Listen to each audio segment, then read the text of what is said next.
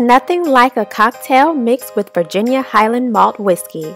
At VA Distillery, not only did I get to try their cocktails, but I got to learn how a lady drinks her whiskey straight. I poured a little bit for you right there.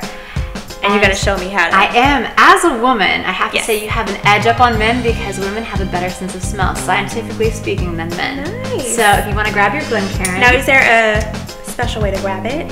You know what? If it's a little chilly out, like kind of is today, you can kind of cup it right here in your hand and let the warmth of your hand help draw the aroma up. If not, you can hold it by the lower part.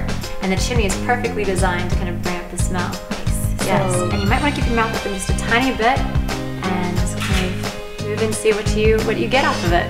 So if you were in the Highlands of Scotland, or anywhere in Scotland, they might add water. We do it here in the States too, but in Scotland they call it releasing the serpent, so that's kind of fun. Okay. If you want to add a couple drops, you can kind of see even how the smell has a difference.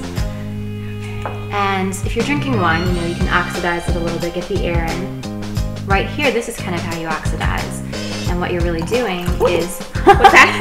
It might be a little much. I have a dropper. Do you want to use that instead? Well, it's in there now. It's in there now. Go for it.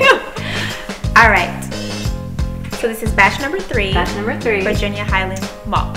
Correct. And I love to let it just kind of sit on the tip of my tongue and slowly work its way back. So that way you get all the different flavor notes. It kind of tells you a story.